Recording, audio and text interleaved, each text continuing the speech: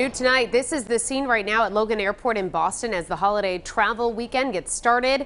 This Independence Day, nearly 48 million people are expected to hit the road or take to the skies, and thousands of flight cancellations and delays are putting many people's plans in a tailspin. Travel volumes are inching closer to pre-pandemic years, with an average of nearly 2.3 million people a day going through airport checkpoints since Saturday. But traveling by air has been giving folks a headache for months now, with a record number of cancellations and delays. 12 News reporter Amanda Pitt spoke to travelers at TF Green today, and she's live there now with how their travel went today. Amanda? Well, Mike, Shannon, the people we spoke to today had minimal delays, and there were only a handful of cancellations here at TF Green today, but no guarantees for this coming weekend. Some airlines are already warning customers.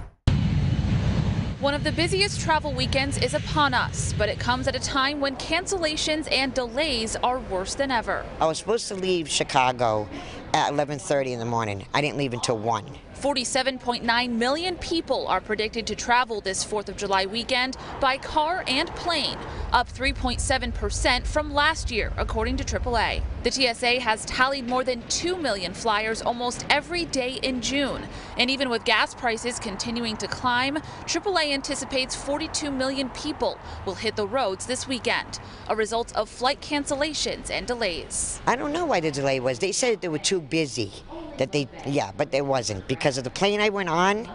It wasn't even packed. Just insane. Absolutely insane. These folks are visiting Rhode Island from Virginia and only experienced a half-hour delay getting to TF Green.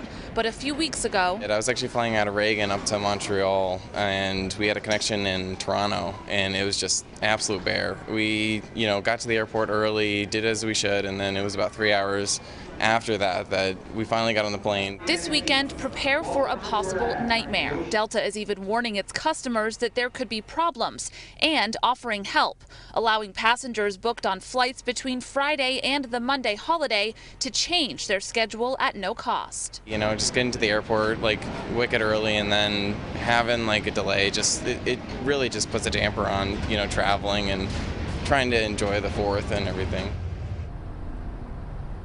Now, if you are planning to fly this weekend, experts say prepare for packed airports and have a plan B just in case your flight is canceled.